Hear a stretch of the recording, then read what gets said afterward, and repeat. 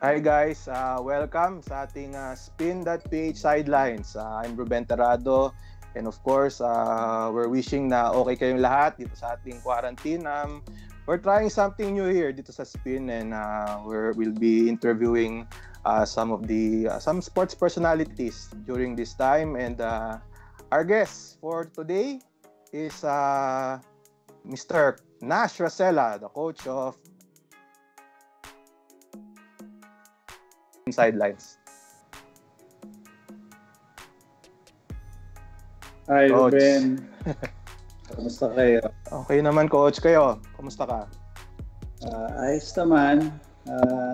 Ito, nasa bahay lang. Ginagawa yung part para makatulong sa bansa natin. Yun ang pag-uutos eh. So, stay at home. Coach, medyo pag-usapan natin muna yung sa'yo being the Blackwater head coach. Of course, marami tayong topics din later. Of course, pati yung sa FEU mo, FEU days mo. Pero first, let's talk about your dito sa Blackwater. Before the suspension of practices, how was the team? Kumusta naman yung team for your preparations dun sa Philippine Cup?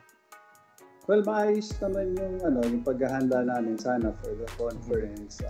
Though we were having some injuries dun sa aming team, kaya madalas kulang kami sa ensayo. Pero maayos naman. Actually, ito ang biglang sudden suspension ng liga na in a way na para mas maka-recover yung mga players.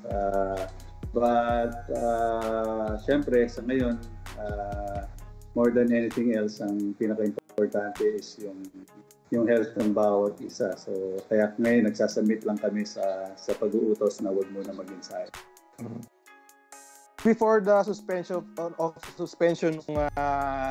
games and practices, so far happy ka naman dun sa tinatakbo ng preparations nyo? Oh yes, of course. Though syempre hindi naman ganun ka-smooth yung pagdaraanan namin, because again, we understand that we as a team are going through a process. Pero natutuwa kami yung buong coaching staff na nakikita namin yung development ng team kahit na medyo mabagal ang pag-usad namin. Pero nakikita namin, we're very positive na as long as we put in the work and we do our part in our preparation, medyo mukha naman mapapaganda yung performance na nakikita namin sa hinaharap. Coach, look back lang tayo when you took this job. Kamusta naman? What made you decide to accept it also? And noon nga, one time nung bumisita ako sa practice mo, you mentioned na talagang pinag-aralan mo yung history ng Blackwater. Could you elaborate lang po? Well, oh yes, syempre hindi naman, kumbaga it's an open secret na historically performance ng Blackwater medyo hindi maganda. But it is something that really challenged me when Blackwater management talked to me and opened up the idea of me coaching and leading the team. Tinanggap ko naman. Alam ko na hindi madali, medyo talagang hindi lang mahirap eh. Doble hirap siguro, pero siguro as a coach, dapat handa ka sa mga ganung challenges. Hindi ka dapat umaatras. Importante is, again, the opportunity to be able to lead a group of people. So, yun lang. Napag-isipan ko mabuti yun. So, hindi na rin dapat pinalalampas yung opportunity na makabalik din. Coach, ikaw, ano masasabi mo sa composition nung roster mo? So, of course, you have several former FEU players. You have Mauricio. May mga veterans ka rin. How do you like the composition of the team, and how will be ano yung magiging style of play nyo when play resumes dito sa Philippine Cup? Siyempre, hindi rin natin madi-deny na hindi perfect yung lineup na meron kami. Siyempre, lalo na pag i-compare mo yun dun sa ibang teams. But again, ako as a coach, ayoko masyadong tignan yung ibang teams. For that, again, is to look at what we have. And then, pati naman dun sa 2 buwan na kasama namin players, and even with the movements na nangyari, kahit pa paano nakikita namin na nag-i-improve ang lineup namin. So, again, it's part of the process. Konti-konti namin susubukan na pagindahin yung lineup.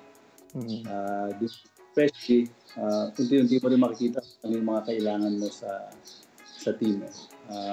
Masaya kami sa mga players meron kami, mga bagong players na nakuha namin. Tingin namin na it will make us competitive sa conference. Coach, ayun nga, kapansin-pansin na puro kayo, maraming mga former FU players. Of course, natanong ko na rin sa ito during practice kung was this, kumbaga, sinasadya mo bang ganito? Siguro, Coach, could you also, pag-usapan natin yon na sinasadya mo ba talaga or nagkataon lang? Well, for the record, again, hindi naman sinasadya.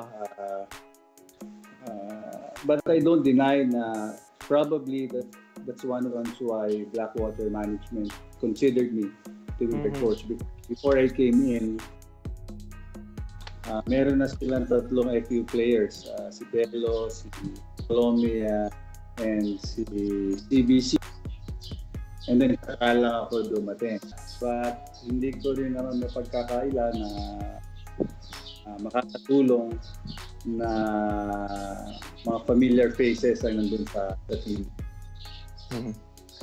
Coach, mamaya pag-uusapan natin yung FU mo nga during your days, pero during the build-up, nakita mo ba na dahil nga may mga FU players kaya talagang napadali siguro yung transition or the learning dun sa system mo, dahil ba rin ba dun, nakita mo ba na nakatulong din na may mga FU players ka? Well, one thing na very positive when your players who are familiar with you is that pag nagtuturo ka, kumbaga hindi mo na sila lahat tutublimahin. Siyempre, mahirap pag lahat bago sa'yo, then lahat yung kailangan mo tuturo. Nababawasan yun. Because now I have familiar faces. Alam nila kung pagpakbuhin ng ensayo.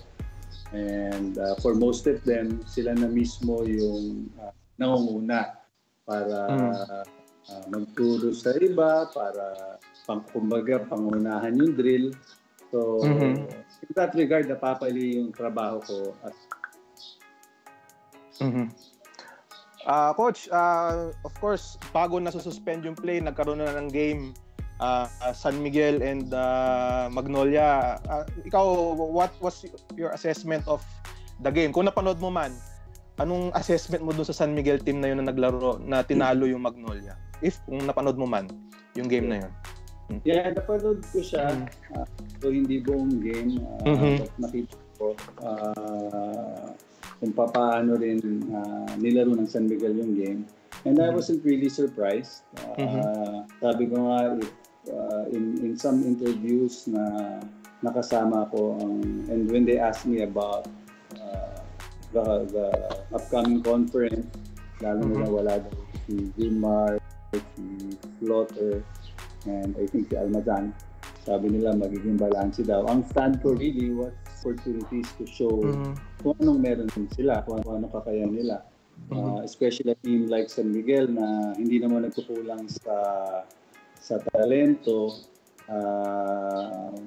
Pag ganyan sitwasyon, mas lalong nakakatakot sila dahil sabi ko nung nandun si Junmar, ang basa ko is for most of the players, nagpipigil sila ng game nila because they wanted to force kumbaga in a way serve Junmar. But now that wala na siya, mas nakakatakot dahil 5 tao na nandun sa loob. kaya mag-deliver. So, which really what happened during that first game. From all angles, kumbaga, umatake ang San Miguel. From, diba, sila Mo Tua, and then yung mga guardian. So, yeah, it just made it actually more dangerous. Coach, first of all, thank you ulit sa pagsama mo sa amin dito sa Spin Sidelines. Thank you for them. Siguro, Coach, final message na lang sa mga Blackwater fans, FU fans, PBA supporters. The floor is yours, Coach. Oh, yes. Well, Blackwater fans and FU followers, continue to support the team. Sa buong fans ng PBA, saka sa lahat ng fans ng any sport in general. Lalo na sa mga panahong ito, maging disiplinado tayo. Magtago na lang muna tayo sa bahay. I think yan ang makakatulong sa bansa natin sa mga panahong ito. Ingat tayo lahat. Coach, maraming salamat ha. That was Blackwater head coach, Nash Racela, and of course, thank you for joining us sa ating mga SPIN.ph readers. Do check us out sa ating mga social media accounts. And I'm Ruben Terrado, and we'll see you again here in Spin Sidelines.